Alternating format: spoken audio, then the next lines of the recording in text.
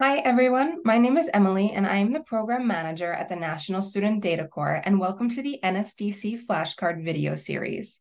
Today, we'll be discussing data acquisition. Data acquisition, very simply, is the process of gathering data. Once gathered or collected, the data will be stored, filtered, cleaned, and analyzed in order to provide insights to the user. There are a variety of methods to acquire data. These methods include collecting new data, whether that be from your own experiments, observations, or a survey you've created, converting or transforming pre-existing data, sharing or exchanging data, or even purchasing data.